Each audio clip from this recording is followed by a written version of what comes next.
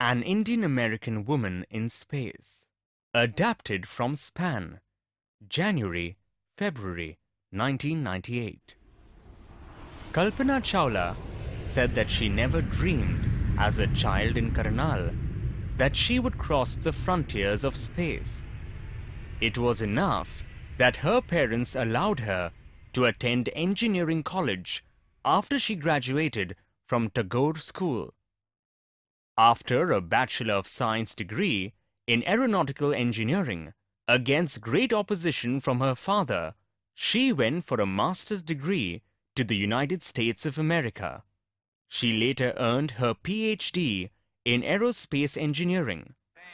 Kalpana Chawla was the first Indian-American woman astronaut to blast off from the launch pad at Cape Canaveral, Florida, and participate in a successful mission in space.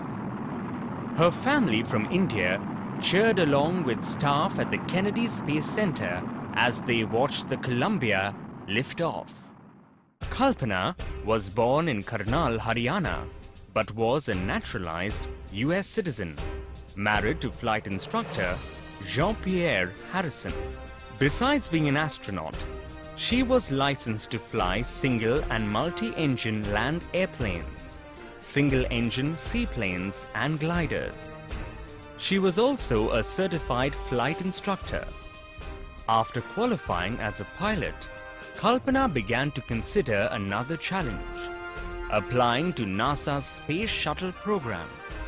She was first hired as a research scientist at NASA. In 1994, she was selected by NASA for training as an astronaut. When asked what it was like being a woman in her field, she replied, "I really never ever thought, while pursuing my studies or doing anything else, that I was a woman or a person from a small city or a different country. I pretty much had my dreams like anyone else, and I followed them. And people who were around me, fortunately, always encouraged me and said, 'If that's what you want to do, carry on.'" Kalpana's first space mission in the Space Shuttle Columbia was 15 days, 16 hours, and 34 minutes long. During this time, she went around the Earth 252 times, traveling 10.45 million kilometers. The crew included a Japanese and a Ukrainian astronaut. The crew performed experiments such as pollinating plants to observe food growth in space, and tests for making stronger metals and faster computer chips, all for a price tag of about $56 million.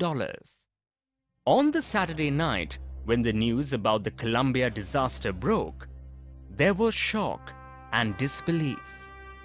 The town of Karnal spent a sleepless night as thousands of households stayed glued to their television sets in the hope that Kalpana and the crew had somehow survived. A journalist wrote, "She was a heroine. It takes enormous ability to become an astronaut. You need to know a lot about everything, from biology to astrophysics to aeronautical engineering.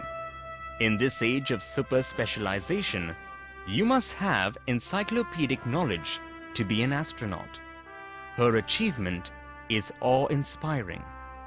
For millions of young Indians, the story of Kalpana Chawla, a girl from a small town who touched the skies, had become an inspiration. In a message that she sent from aboard the Space Shuttle Columbia to students of her college in Chandigarh, Kalpana said, "The path from dreams to success does exist. May you have the vision to find it, the courage to get onto it. Wishing you a great journey. There will surely be many who start off on this journey to fulfill their dreams."